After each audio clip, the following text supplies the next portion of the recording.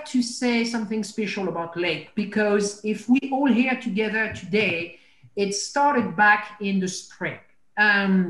As we mentioned in the opening act, if I may say that, earlier this morning and yesterday, when COVID hit, we were trying to, we had this platform that had, 2 years under its belt. And obviously all the eyes, turned in the industry into EPARTRADE because we seem to be the perfect solution in the current situation. But we thought, what else could we do? And Lake is the king of podcasts. And I called Lake and I said, Lake, what could we do? We have this idea of doing a day of webinar, and we went back and forth. And that's how EPARTRADE Live Tech Webinars started. And Lake, when we all have gray hair, I started to get quite a few, house and tell your grandkids, your dad, your grandpa is at the origin of all of that. So EPARTRADE Live Tech Webinar started with Lake and with John Causey. We thought, my God, if we get 20 people on, we'll be happy. And then it was like a hit instantly.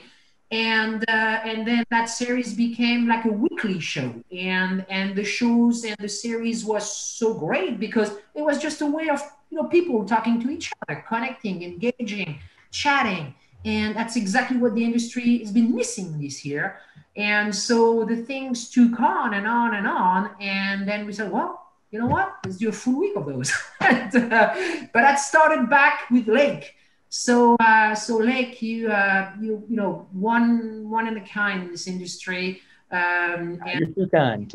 I wanted to thank you for that. We're big fans of Keith and Matt and everyone at Total Seal. We had some wonderful drag racer this morning, and I've always admired Matt, who combine both the racer and the entrepreneur, and running the whole business and competing every weekend.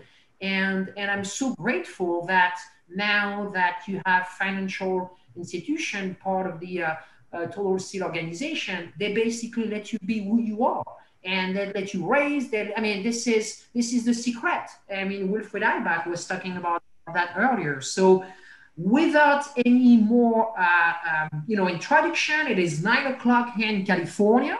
I see Ed on, but I don't see his camera. So we are going to see if we can get Ed's camera on. Here it is. There it is.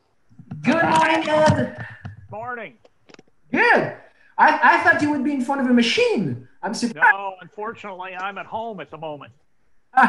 Very good, very good. So this session is going to be unique in the sense that every session we have had a host.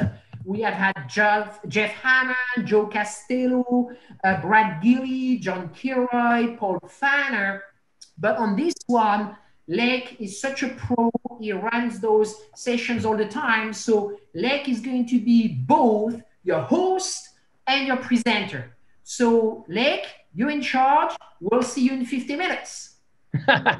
Well, thank you, Francique. I appreciate the very kind words. It was very easy for me to say, hey, you guys should be doing this. It's completely different for you guys to actually go and put it all together and make it happen. So that's pretty cool that we had the opportunity to do that. Okay, so appreciate everybody tuning in to watch this morning. I, right now, am in beautiful Mentor, Ohio, in the conference room at Wiseco Pistons.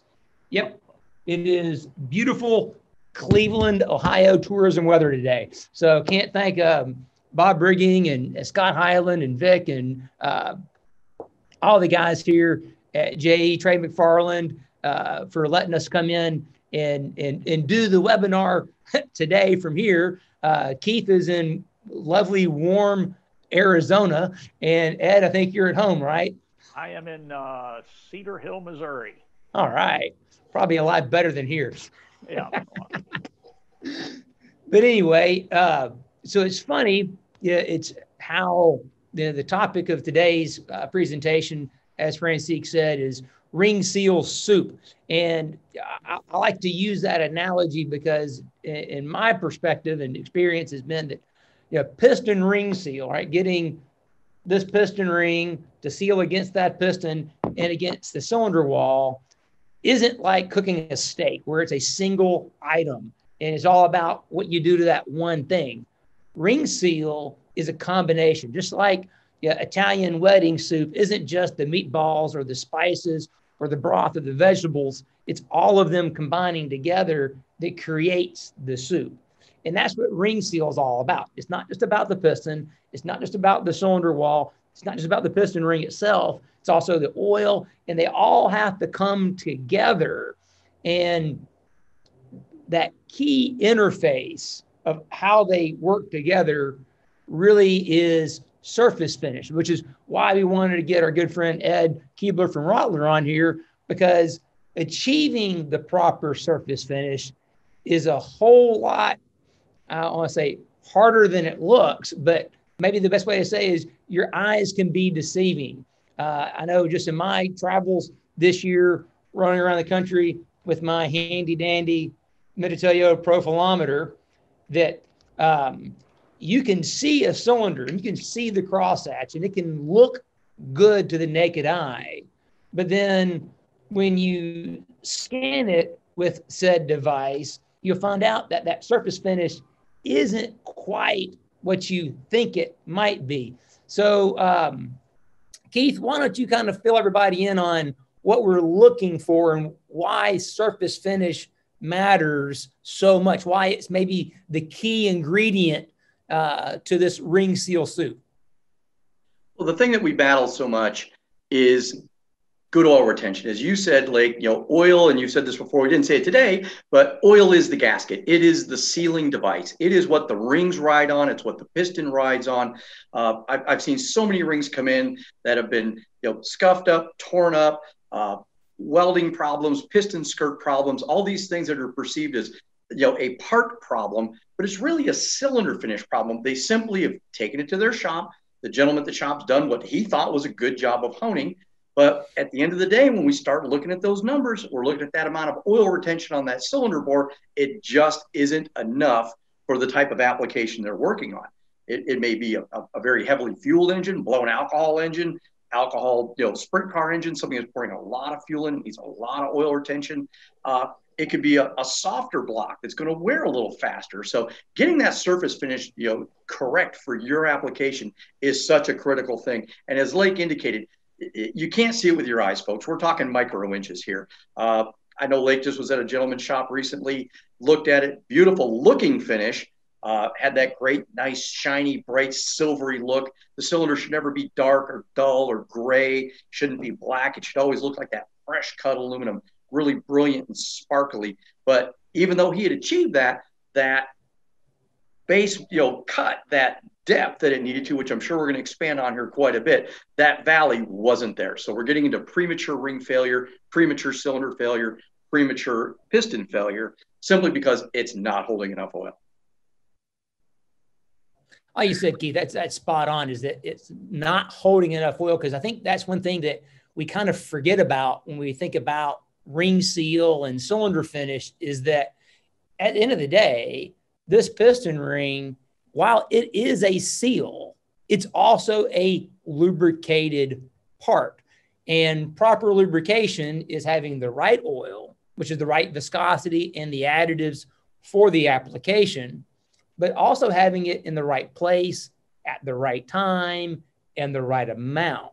So not only is that oil being the gasket between the piston ring and the cylinder wall and the ring lands, that oil also is protecting and lubricating that part. And if there's not enough valley, like you said, on the cylinder wall to retain the oil, not only can it not function properly as the gasket, but now all those components can't be lubricated properly. And as we all know, when you don't have proper lubrication in an engine, bad things happen very quickly. So with that being said, Ed, why don't you give us a little bit of idea about how we should go about, what's the process, the mindset in achieving that proper surface finish? Because there's a lot of different shops, a lot of different equipment, and there's different abrasives, and there's a whole lot we're going to cover in this hour in terms of how we achieve that finish. So kind of give us that intro into the proper mindset of achieving that finish. Sure. And thanks, Lake. Good to see you and Keith both. As I always say, every time I'm on one of these deals with you two, I learn something new. So it's always good to be on with both of you. When it comes to cylinder wall finish, I always say this, and I truly believe this is we're not experts at cylinder rings at Rottler Manufacturing. We let Lake and Keith determine what finishes that their rings really need or they desire. And then we're smart enough to know what to do to give them that proper finish. And so typically in today's world, what we're looking at is what we call a plateau finish. And Keith, I know, can elaborate on that, and so can Lake. But what we're really trying to do is we're going in with a rougher diamond abrasive to create these deep valleys, as Lake and Keith talk about. And then we're going to go over the top of that. And in our particular instance, we recommend a 600 grit CBN abrasive. That's a very clean cutting abrasive, leaves no torn and fragmented metal, really cleans the cylinders up well, going over the top of the diamonds. And so we'll put depending on what RVK or PK we want, that depends on the amount of strokes we use for the CBN. But that's kind of the typical, it's a two-step process, Lake. In today's world, I really don't think you can get away with one step any longer with the changes in ring materials and oils and things like that. Both of you guys kind of alluded to that a little bit about, you've got to have the right valleys. And the guy before you, he went to his shop and the guy put a surface finish on there that he thought was correct. And it probably was 10 or 15 years ago, before rings got much thinner, and we changed from moly rings to tool steel rings, and we changed the viscosity of the oils and the hardnesses of the blocks and all of these sort of things. So as you guys always allude to, it's a soup, and it's not one ingredient. Yeah, you're spot on, Ed. I think that's one thing you just touched on. And Keith, you and I were talking about this last night, that the difference between the old school type of rings and today's steel rings. Why don't you expand on that a little bit, Keith, and let everybody understand why there's this difference between the materials and how that's affecting the soup? Well, absolutely. When we talk about the material of the ring, you always hear the word ductile moly or ductile chrome or iron. And I always like to throw this out. How many of you out there have used a chrome moly ring? Actually, no, you haven't. Because it can either be chrome or moly. We're not making it out of tubing. When you hear that, we're talking about the coating on the face edge of the ring, on that leading edge of the surface, that running leading edge. That's what we're talking about. And what's changed dramatically is molybdenum's been around. Obviously, we'll say it's on the periodic table, so it's been around forever. But in the piston ring world, molybdenum's been popular since the 60s and kind of moved its way forward. One of the nice things about it is it has very good porosity. It's up to about 40% porosity. So it gives you a surface that will absorb oil. The point of the cylinder wall and point of honing, besides trying to get a straight round bore, good bore geometry, is getting that surface finish to hold oil. Well, you had a backup plan, the molybdenum. The moly kind of holds oil well too. So if you miss the bore finish a little bit, well, you got kind of a backup here because of the moly. Problem with moly doesn't stick very well. So if we get into a little bit of detonation, we get into a high boost situation, little knock in the engine, there goes the moly. And moly's pretty sharp, pretty nasty stuff, gets in the skirt of the piston, tears things up, destroys the cylinder wall, cylinder seal goes out the window like crazy. And another issue is it really doesn't adhere well on the thin rings that we use today. You use 5/64 rings, 3/32 rings, big fat tractor rings. Hey, it's not too bad. Adhesion's pretty reasonable. But try putting moly on a 0.7 millimeter ring or a 0.5 millimeter ring. There's just no surface. It's not going to stay stuck to the ring. So molybdenum had its day and it has its place. in today's racing world and in today's performance ring, even at the OE levels, because but face it, folks, there's production cars out there today that run 0.8 millimeter rings. I can point out some GM products that are 0.8, 0.82 millimeter.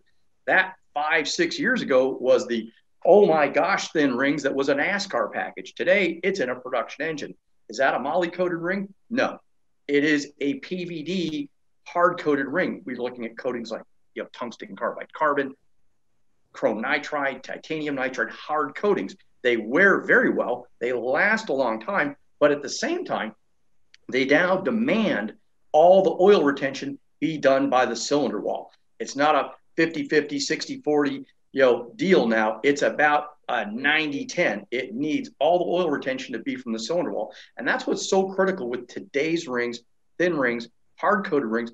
And we're dealing with blocks that are significantly harder than they used to be. If you look at let's say a dart block or a dart and sleeve from 8 or 10 years ago, very high quality stuff, best in the business.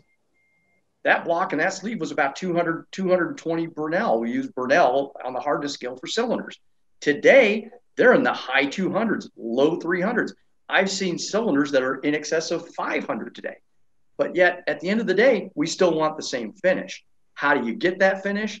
That's a completely, another subject that we'll expand on. How do you achieve that on that hard of a cylinder, and why it's so important to be able to measure that cylinder finish. That's the true thing, because we can throw all the oil up there you want. You can fire hose it. You can have oil jets, oil sprayers. You can have all those things going on, trying to get that lubrication up on the bore to keep that ring lubricated, keep that piston lubricated. But if it won't grab the bore and hang on and cling to the bore, well, guess what? The oil rings, the second rings, the compression rings are all trying to scrape that back down. Now add 20 inches of vacuum into the crankcase, and now we're trying to suck all that oil down back off the bore. Oh, and on top of it, let's throw some zero weight in it as well that has no ability to gray. It's such a thin oil, it's going to suck it all right back to the pan. So this is part of why this has become so critical. And I'll toss it back at Lake with that said. Okay, great. Thanks, Keith. That was a fantastic answer. So we have a couple of questions that have already kind of come in. So the first one I'm going to throw back at you, Ed. Arthur was asking, does crosshatch angle have any influence on the RPK, RVK, or the RK values? I have not seen crosshatch angle influence RPK or RVK values. I have seen it influence some of the RK values a little bit, but nothing major. I would be looking at crosshatch angle, as you guys can better explain, simply from a ring rotation standpoint versus a surface finish standpoint, in my opinion. But, Keith, I'd love to hear from you also on that, but that's been my view. Yeah, I agree with you, Ed. Yeah. I've seen it make some minor changes there, but it's really, crosshatch angle really kind of comes down to, as Ed indicated, ring rotation speeds. Flatter angles turn the rings slower, steeper angles turn the rings more quickly. It also affects the ability to move oil up and down the bore. As the angles become more vertical or steeper, it's easier for that oil to migrate up and down the bore versus flatter angles. It acts more like a dam or a bridge. So as the crosshatch angles flatten out, you absolutely stop the amount of blow-by. We're flattening that angle out. We're creating more of a dam. We're creating more of a seal. So we're not getting as much blow-by past there, but we're also not getting the oil migration up and down the bore. So crosshatch angles can become real critical.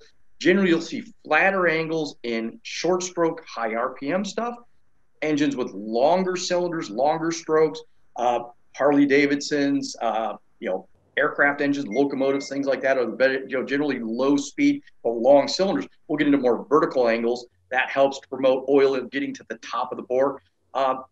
You also see in some of the flat engines, some of the boxers, Porsches, Subaru in particular, they'll run a 60-degree angle, that a little bit steeper angle, allowing you to get oil back to the sump a little easier. Flat engines are kind of synonymous as being oil burners, so that more vertical crosshatch angle helps them to get the oil back to the sump more easily. From a performance point of view, the flatter, more typical 45-degree crosshatch angle, I think, is the way to go in most applications. There are times we'll go more vertical, a little flatter, but 45 generally isn't going to do you wrong. And 45 means it's 45 degrees included angle, not 45 degrees from the deck. Correct, Keith? Correct. I was going to hit that, but I knew you'd jump on that one. That is correct. When we're talking about the angles, and I'll use my handy dandy dry erase board here, and hopefully we'll try to keep this in the frame. That's not a good one. Better go a little darker. If we're looking at the deck, if we're talking a 45-degree angle, we're talking what is known as the included angle. That is the measurement between the up and the down cut. So if we drew an imaginary horizontal line through here, you're going to be 22.5 degrees above or below, or you can simply come off the deck and measure off the deck. So if you're coming off, again, the deck surface downwards, 45, you're going to be 22.5 off the deck. That's easily measured with a protractor. We do have them here. We send them out all the time, no charge. Looks like a little business card. The angles are dead correct. Or if you go to a place simply like a Hobby Lobby or a Michael's, you can get little clear plastic protractors, nice and flexible, put them into the cylinder, check your crosshatch angles. The really nice way is with a USB microscope.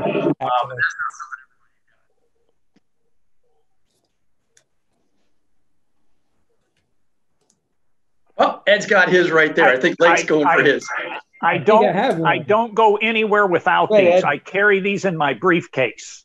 I give these to customers all the time. Excellent. They're a great little tool.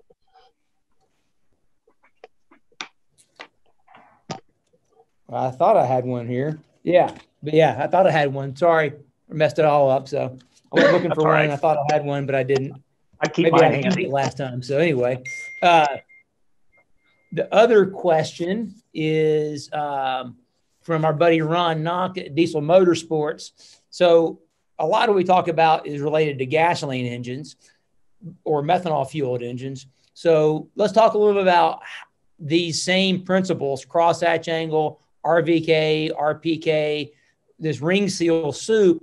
How does diesel applications factor into this? Ed, you got a comment on? No, I'd leave that more to Keith. I mean, honestly, I'm back to that same thing. Look, you guys are the experts on what surface finish you need in different applications. I'm just the guy that can give it to you. So I'd really, let Keith talk about that. Keith?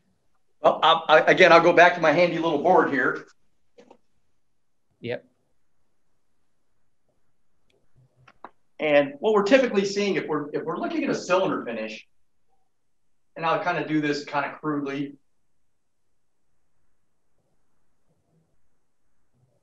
You're looking at wavelengths, heights and depths. This surface is the RPK for those unfamiliar with. This is the surface that the ring is actually going to see on a cold fire up. This area in here, what we're going to refer to as the bearing area, is known as the RK. And this is the blow peak. This is the RVK, the valley. So in the perfect world, we've got a very, very smooth top. So it's nice and easy on the ring. So it seats up well, doesn't scuff the ring up, doesn't tear it up.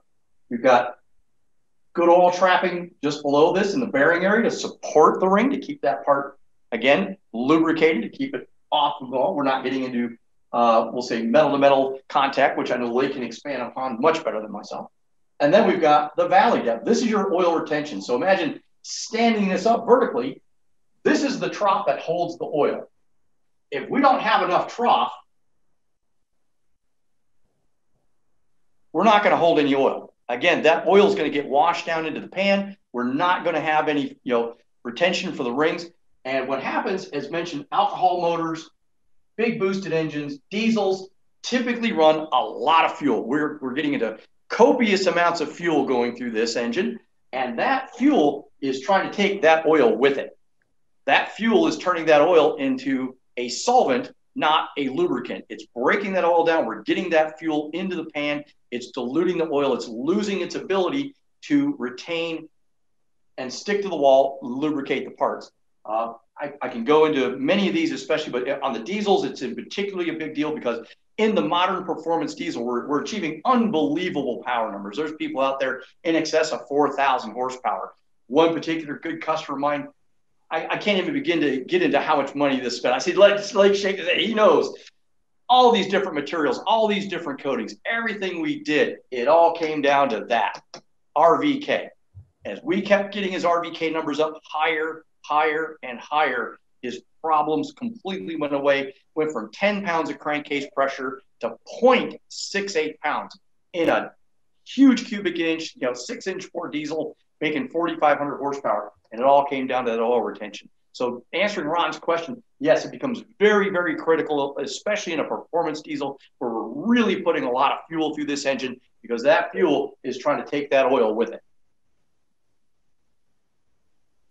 Oh, yeah, well said, Keith. And I think that's kind of the general rule is that the more fuel you run through the engine, the deeper that valley has to be in order to retain enough oil to offset it. Because if you don't have enough oil retention, like you said, the fuel destroys the oil. That's, as a long-term tribologist oil guy, fuel is the enemy of your oil. There's no doubt about it. When you see high levels of fuel dilution, nothing good happens inside the engine when you have high levels of fuel dilution within the oil. So you can almost think about that cylinder environment of you need to maintain the proper oil fuel ratio up there. And that when you run more fuel, be it diesel with huge boost, giant injectors, or maybe even just mechanical injection methanol, whatever fuel you're running, the higher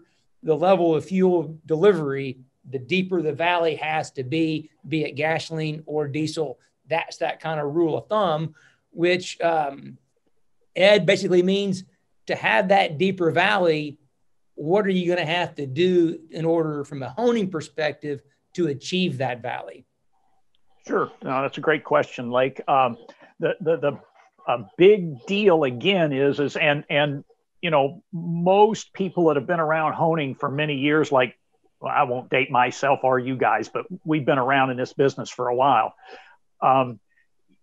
Most customers, when you start talking about using 180 grit, a diamond to put a base finish on, and you're actually honing to size and then going in with a 600 grit CBN to give your plateau or your RPK value that you need in order for your rings to wear properly, they freak out when you start talking about these really rough grits. In the past, a normal finish was a 220 grit, 280 grit, maybe you hit it with a 400 grit for a little bit.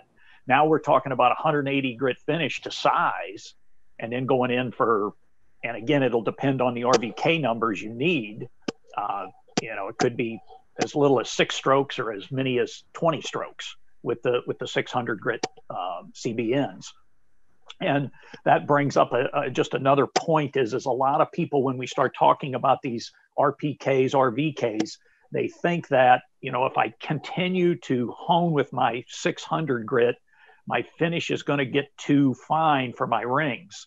That 600 grit is going to put you right in that ballpark of RPK numbers that you all are asking for. So you can use that for 6 strokes or you can use it for 20 strokes. It is not going to change your RPK value. What it will change is your RVK value.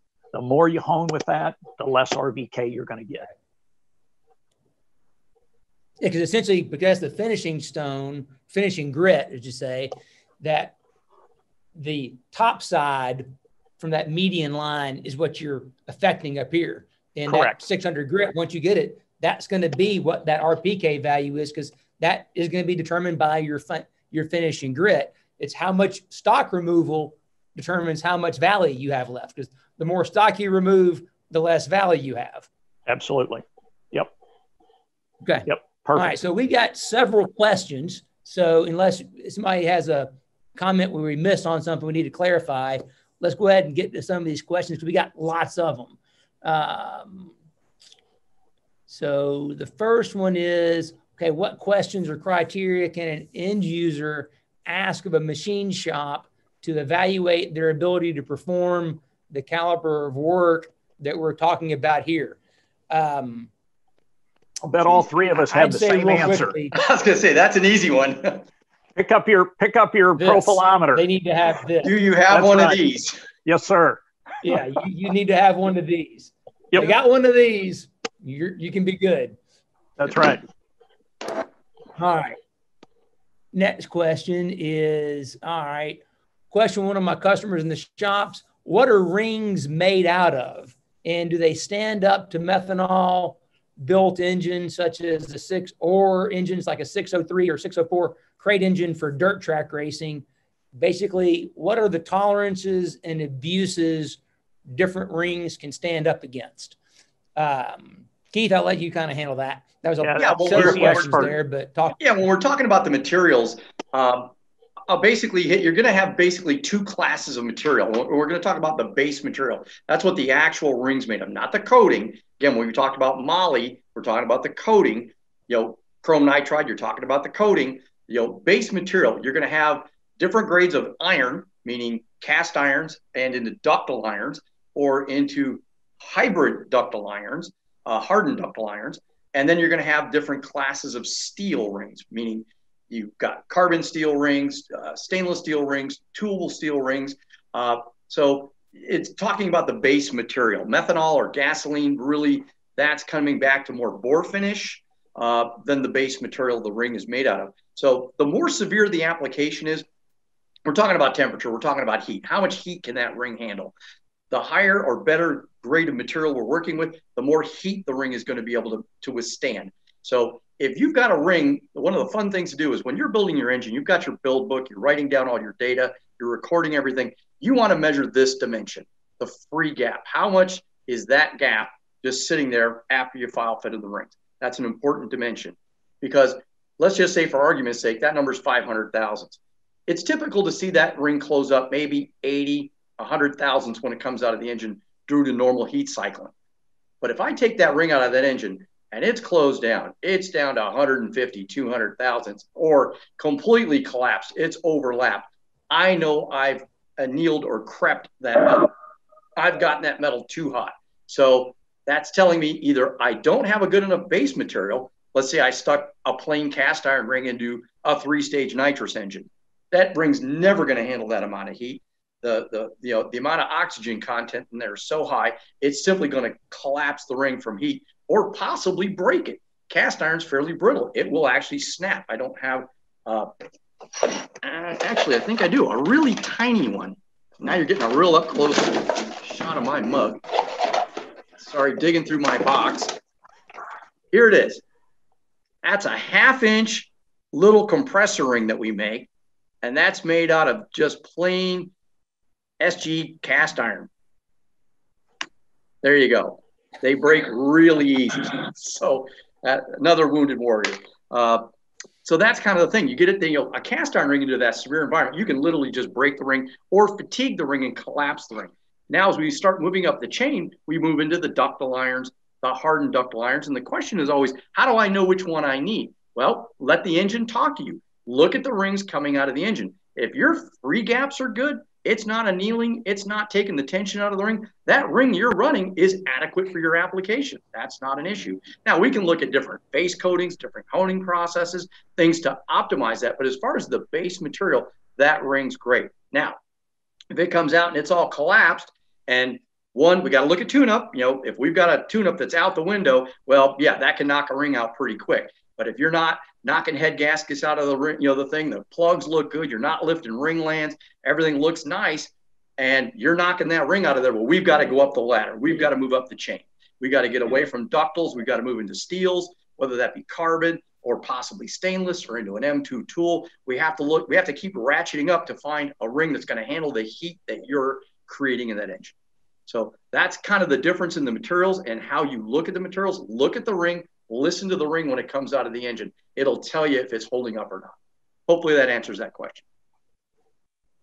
No, I think that was a perfect answer. So it's really not so much about what the fuel issue is more about hone, how much surface, how much value you have to hold the oil is really about the ring materials, about the amount of heat cylinder pressure, combustion temperature you're generating. That higher compression, higher horsepower engine is going to generate more heat, and you need to have a ring material capable of handling that heat. And I was over at Pat Musey's last week, and he uses our M2 tool steel rings. And the reason why is because they're running, an ungodly amount of nitrous in those engines, generating just incredible amount of heat.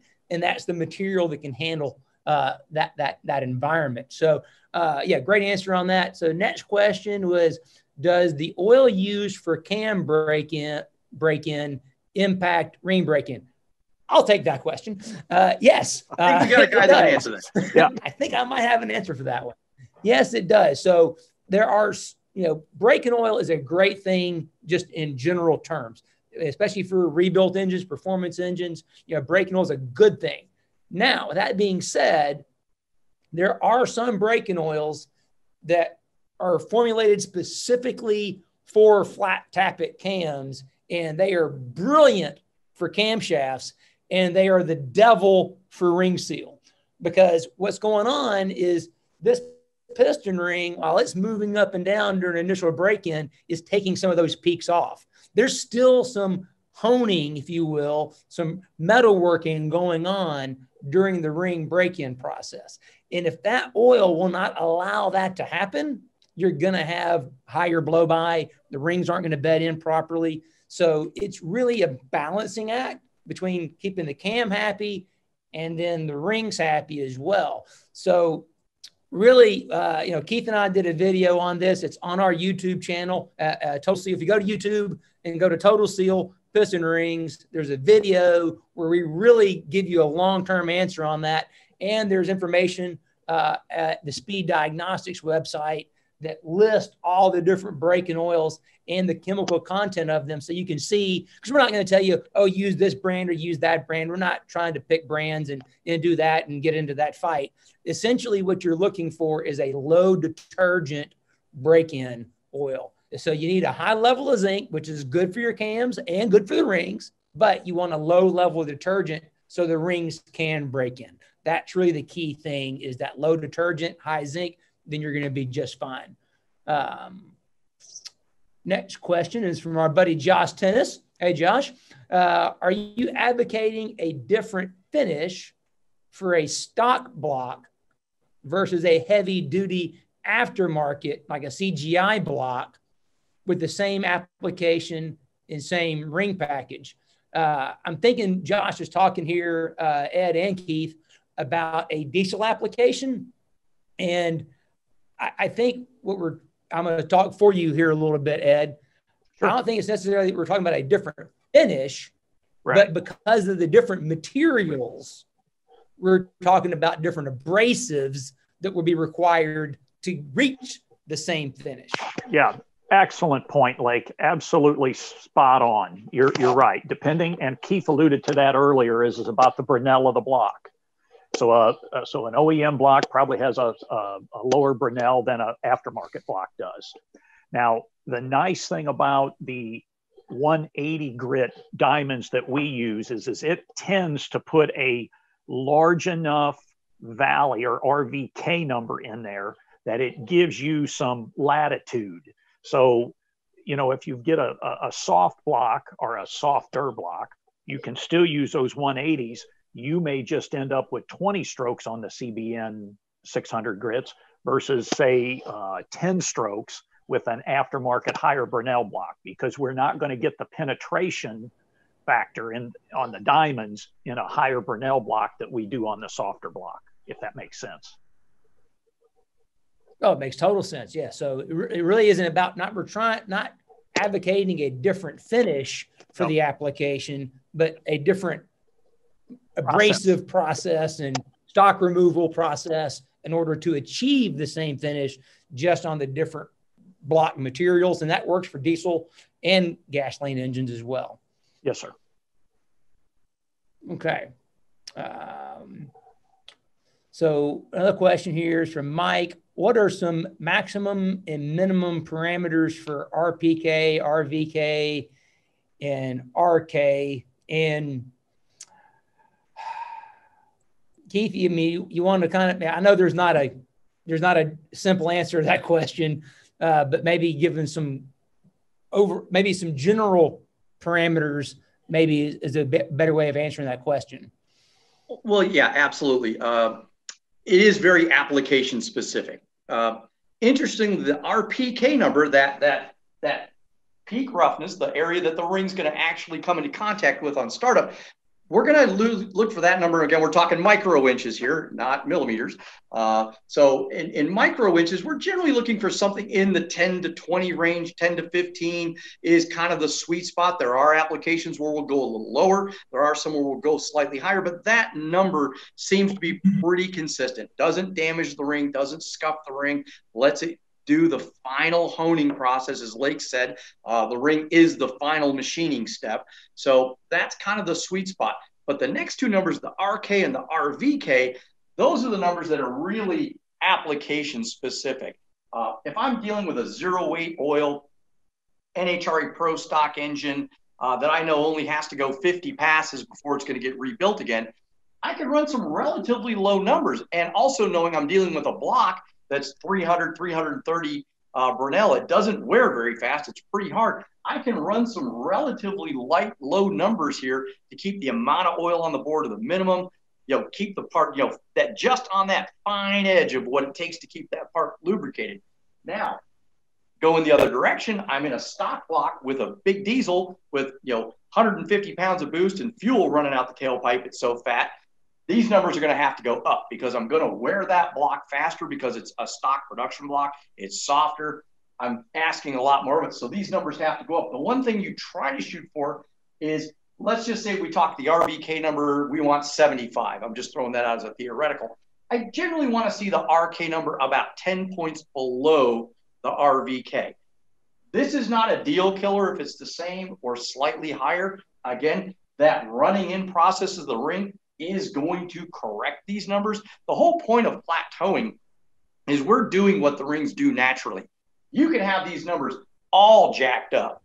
And if you're willing to wait long enough and you've got rings that have enough tension, enough friction, an oil that's bad enough, it is going to correct these numbers over time. It's going to happen. But, in today's world, we want it right now. We want to fire that engine up. 30 seconds later, it's as good as it's ever going to be. And that's all about getting these numbers right. If we get these numbers right, it's in. 1 hit, 2 hits on the dyno, 3 maybe on a bad day. It's in, it's done. If we miss these numbers, I get people all the time, hey, it took me, 7,000 miles to get my rings to come in. They took forever. Somebody missed the bore finish by a mile. That's what's happened. It's taken that long for the ring to wear that finish in. So it's really a matter of getting what I'll call the right ratio to the numbers. If the RK's off a little bit, the ring will correct that through the run-in process, but we want to kind of hit the general parameters. And that's something you can always reach out to us, email us, call us, tell us a little bit about what you're doing, and we can kind of point you to the right, hey, this is where we really think you ought to be. And yes, one of the questions about how high the numbers go. Talking about the diesel I spoke about before, when we first started working on that engine, we were shooting for RVK numbers in the 80, 90 range, which we all agreed at the time we thought was a pretty big number.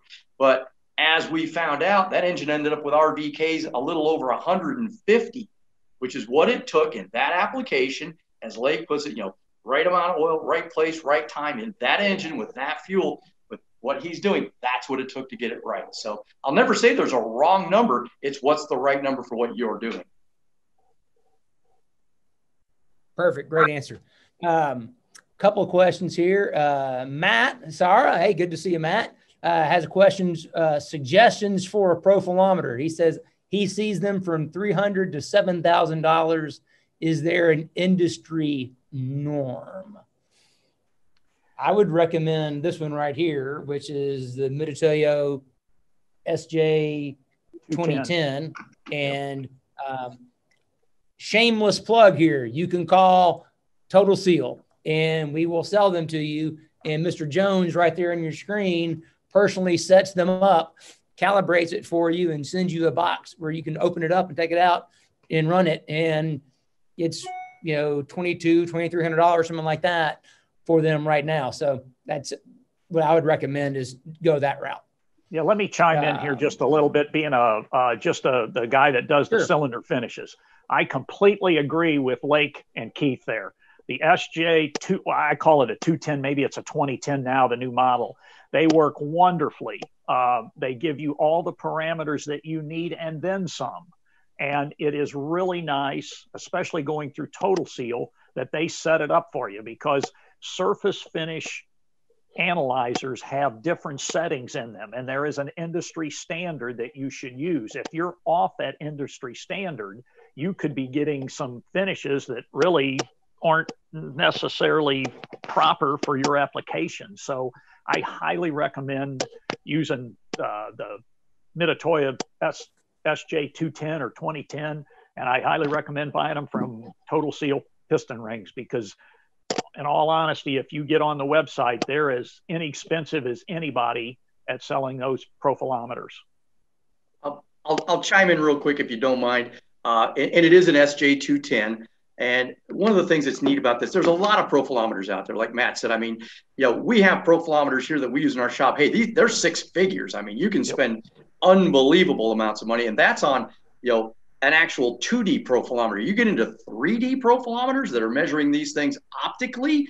Oh, sky's the limit. I mean, you could literally invest millions, but what they can show you and what they can do is unbelievable. But bang for the buck, this is a hard machine to beat. It does a tremendous amount of stuff.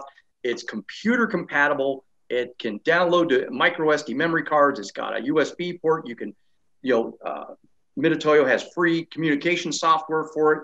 You can take this data, save it, put it into a customer file, print it out, do a million different things with it. But bang for the buck, it's a really, really tough machine to beat. Is there better? Are there other ones out there that do things like that'll do this? Absolutely. But for us, this has been a good machine, very reliable, very cost effective. And I'm going to kind of put in a plug for Mark Malberg. Digital metrology. You need to check out their website. I wish I had it up here. I apologize. The software these guys offer for all kinds of profilometers in the 2D and the 3D world is absolutely mind-blowing. If you go on their site, check it out. They've got great videos on understanding all these numbers, looking at 3-dimensional breakdowns of cylinder surfaces. Absolutely incredible stuff. You need to check it out. Digital metrology. Yeah, you're right. Mark software is fantastic. Great additional tool to have. And if you're serious about getting a profilometer and checking, I know Ed's big on this, and I'm taking the thunder from him on this, is that while you're in your process of, different block materials, like we said, different hardness, it's going to be a different process to achieve that finish. And what you want to do is you want to check your finish during that process. So between your going to size with your roughing abrasive and then your finishing abrasive, you want to check. Well, our buddy Brad Lagman at QMP makes this awesome little tool that can hold the stylus. So you can hold it in the bore and you can check it at different locations. You can even check blocks that have already been run.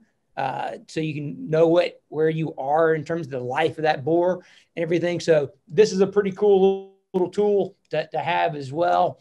Just want to throw that in there as we're throwing you all the tools. So yeah, if you really want to go all out, get your Mitutoyo profilometer, get your holder, and get your software from Mark, and then you're in business like Brad is with all the cool stuff. And I'll add to that, Lake, I don't go, when I'm out setting up equipment, I don't go anywhere without my profilometer. I happen to carry an SJ310, which gives me an immediate printout, and that's only for the customers, because you guys alluded a little earlier about that, or I think it was Keith, you looked at this finish and it was brilliant. It was perfect. It looked great. But then when you did a test, it was the wrong RVK numbers. So every time I go out, and especially when I'm converting customers from standard abrasives to diamonds, that you can't compare a 220 grit diamond with a 220 grit standard abrasive. Completely different finish. And so I always take my surface analyzer with me. Always, always, always. Yeah, I'll just touch on that real quick, because the thing that I run into so much, and Ed, I know Ed knows this, and I know Lake knows this, because Lake's been out and checked a lot of guys' stuff. When you're looking, you've got the profilometer, looking at blocks that come back in, measure that run surface, measure the part in the bottom where it hasn't been run, know where it started, know where it ended up. This is a great tool to see how this engine's done. If it's sealed up great, it's running great, everything's fantastic about it.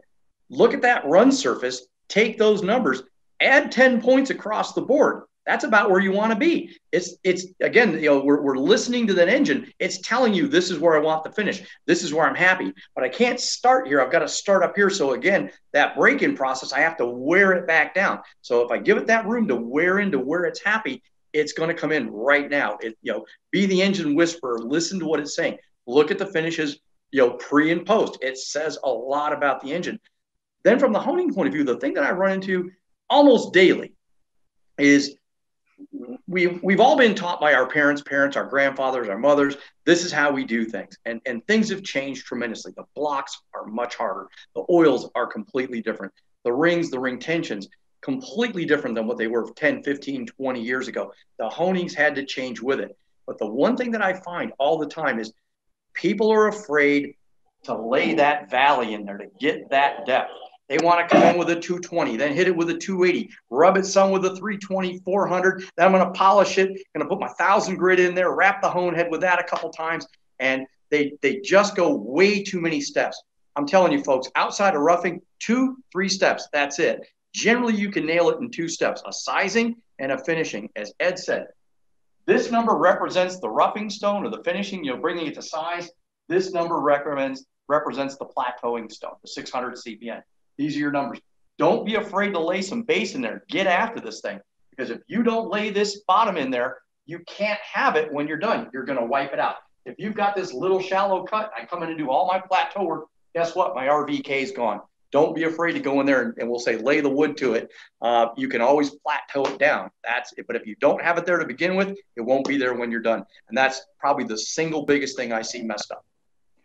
Yeah, let me add to that. As Lake said just a little bit earlier, he kind of alluded to it. If you're looking for, and Keith, I think, used the number 65 RVK. So if you're looking for a 65 RVK when you're finished, you can't start with a 40 or a 50 or a 60 RVK. When you put those 600 grit CBNs in there, your RVK is going to go down. So you've got to start with a 90 or 100, 110 RVK. I'll start with a much higher RVK number. I can always bring it down, but I can't add to it once I get into the finish process. So really, really, really use those profilometers to check your, most people just want to use it for the finish process. No. Use it for your base finish. That's the critical point right there. No, great point, Ed. And I think one thing we want to talk about, we mentioned in our personal conversations before, is when you look at these information on here, when that profilometer is going to give you that scale, it's going to show you that trace of the surface finish, kind of like Keith drew in the board there. That scale is plus minus 200 microinches. And the key thing to understand is a 1/10 of a thousandth is equal to 100 microinches. So that's one thing to keep, really people need to understand, that if you go in there and you go only within a thousandth of size with your roughing stone and then take a thousandth out with your finishing stone, everything that your roughing stone gave you for valleys is gone. That's why you have to go to size with your roughing stone and then only take out a 1/10 or 2 in order to get your plateau, because 2/10 is 200 microinches, which is the full scale, plus minus on the thing. So those are the things to keep in mind. I want to point out, we got a couple of last questions to get to. Nate Baylor's asking the question. This is going to be for you, Ed. What steps do you recommend for the final cleaning before assembly after diamond honing to ensure all the honing debris is out of the cylinder walls? Well, that's a great question, Nate. The analogy that I use is first of all, diamond is an extremely hard particle, and the bonding agent that holds that diamond is much more robust than say the old standard abrasives that were used like a glue. And so you're not going to get the abrasive penetrating or left in the bores with a diamond abrasive like you will a standard abrasive. I guess the best analogy I can give you is a typical standard abrasive set will give you approximately 60 to 80 bores in the life of a standard abrasive.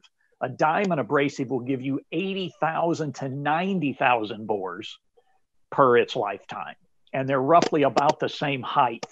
So tremendous difference there. My personal opinion is I do a few motors on the side. I help on a blown alcohol car. So we do some of this stuff on our own, but I'm an ultrasonic guy, man. I love to put the blocks in an ultrasonic cleaner before assembly and make sure not only the cylinder bores are clean, but the rest of the motor. I get so many guys that, they clean the cylinders to the umpteenth degree, but you can take a rag or something and you wipe in the oil galley or down in the crankcase area and you still come out with dirt.